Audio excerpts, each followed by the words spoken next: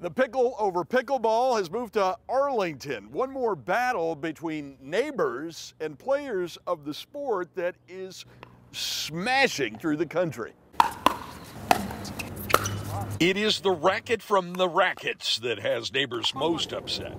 It's just too much. 15 hours a day, 7 days a week, it's too much. Along a stretch of 16th Street South in Arlington Village, neighbors say it is not just the noise. A poster distributed here complains of large crowds, public urination, and bullying of children looking to play other sports. Well, we've seen the public urination. Why do you think the county put a porta potty here? For this reporting visit, you can report no signs of public urination or overt bullying. Fans have flocked to Arlington County's Walter Reed Community Center courts to play a sport that combines elements of tennis, badminton, and ping pong. You can play as old as me or as young as that kid I just beat. Now the county is looking to install more courts, and supporters are looking for a compromise with neighbors. They can regulate the hours, you can change the paddles, you can change the balls.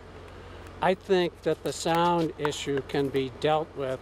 We'd love to talk about, at a minimum, restricting the days and hours. Hey, if we could do what Vienna just did, that would be great. But the county hasn't indicated any interest in that. We want to seek alternatives. We suggested such alternatives to the county. The county has slated a public meeting here Thursday night, but neighbors are not sure it's really listening. In Arlington, Bruce LaShan, WUSA 9.